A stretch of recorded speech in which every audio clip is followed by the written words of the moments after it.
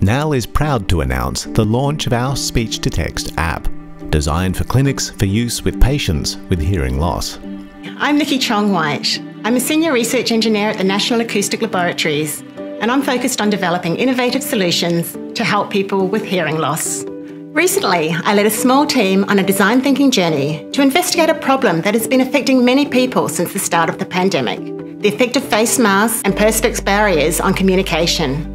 This is especially an issue for people who are hard of hearing and who rely on facial cues to enhance understanding. We gathered information from people who experience mask-related hearing difficulties.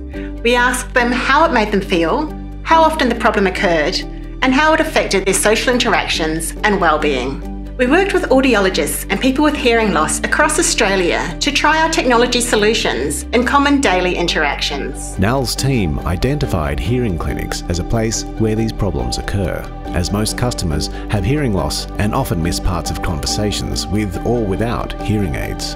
Our solution is the talk-to-text live captioning app, which helps people with hearing difficulties understand conversations more easily. It's especially beneficial for people with severe hearing loss, in situations when people aren't wearing hearing aids and in noisy reception areas.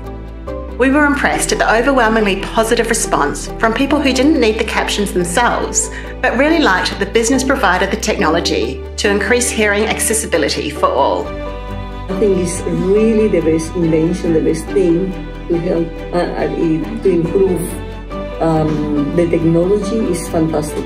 We're really proud of the impact that this app is already having in the community.